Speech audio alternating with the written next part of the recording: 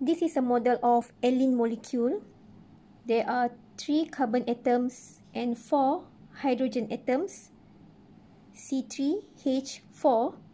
So we look at this molecule, 3 carbon atoms and 2 hydrogen atoms on the same plane.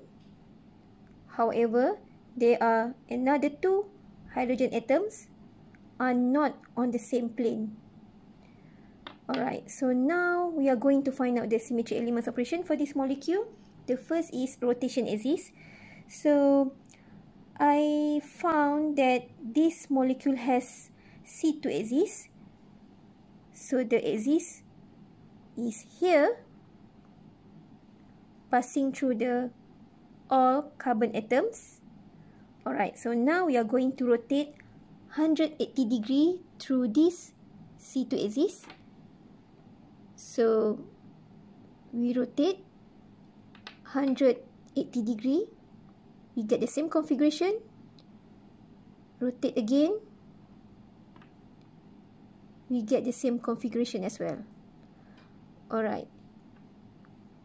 This molecule also has another C2 axis, which is passing through the carbon in the middle, carbon number 2.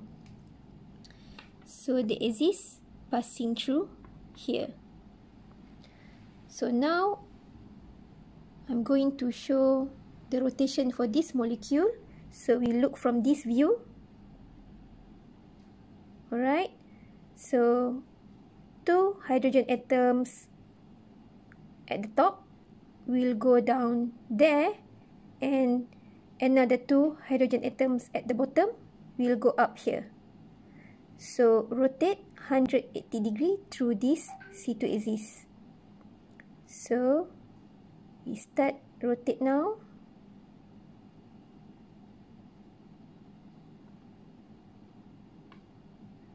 We get the same configuration.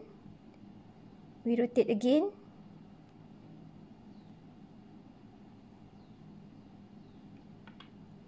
We get the same configuration.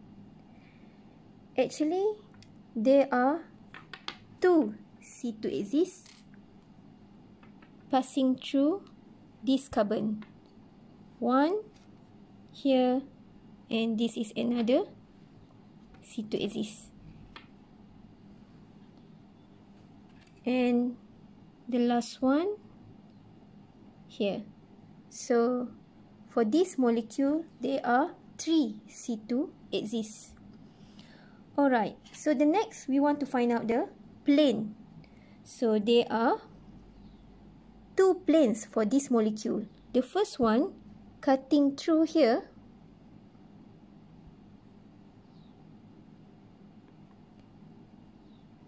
Until here. So we can see that these 2 hydrogen atoms reflect through this plane. We will get the same configuration.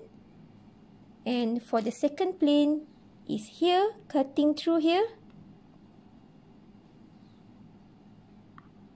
until here. So what we can see that there are 2 hydrogen atoms at the top and bottom here, reflect through this plane. We will get the same configuration. And then we try to look from this view. So we can see that there are 2 C2 axis perpendicular with this another 1 C2 axis. So point group for this molecule should be dihedral point group. So because only C2 axis, C2 here and this another C2 axis here, so the main axis for this molecule is C2 axis. So the point group is D2d. And then we want to find out the S4 for this molecule. So we need to find the C4 axis first to rotate the molecule 90 degree. So from this view, we can see very clear. Alright. So I'm going to change like this. So this is as C4 axis passing through here. So we're going to rotate 90 degree. It means that this hydrogen will be here 90 degree, and then we want to reflect. The plane should be here perpendicular with the perpendicular with the C4 axis. So the hydrogen will be down here. So we will get the same configuration. So that's why this molecule has S for symmetric elements operation.